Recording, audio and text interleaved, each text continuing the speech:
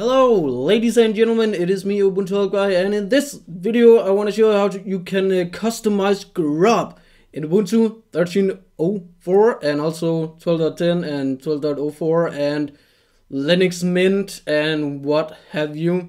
So what you do is you open your terminal and you type in sudo add-apt-repository ppa Daniel Richter 2007 Grub Customizer. I will have this in my description, so just take a look there, I guess.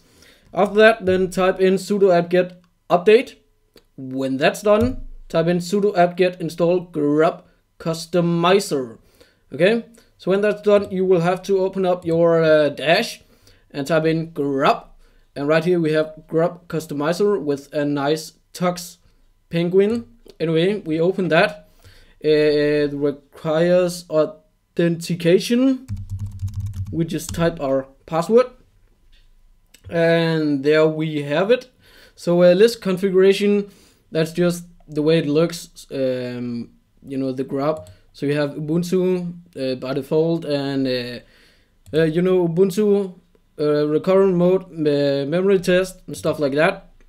Okay, so in general settings we have a default entry. So for example, if you want to set it to default by booting into the default Ubuntu or recovery or memtest, it's up to you.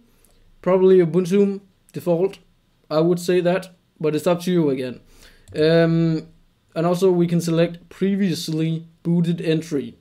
That's also a nice thing, I guess. Visibility, you can show the menu. You can look for other operating systems, which is important if you have Windows installed also. All right, and we have we can change the timeout, so you can do that if you want to. Kernel parameters, whatever. Right here we have appearance settings. Now this run right here is actually quite interesting because I like graphical stuff. So if I just, there we go. Right here we can actually customize a lot of graphical stuff. So for example, we have background image. Hey! So if I go to my file system right here, and if I select a background picture right here, I want this one. Okay, that's that. So we can also change the font if you want that. Install a new font and then use it in our Grub, maybe, if you want to. And also we have menu colors.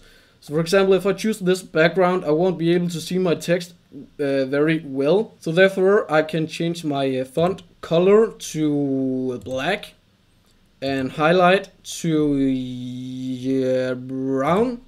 No, I want green. No, I want yellow. Of course I want yellow. So that's what you can do. And the custom resolution, well, my screen is 1920 by 1080, so you can have that.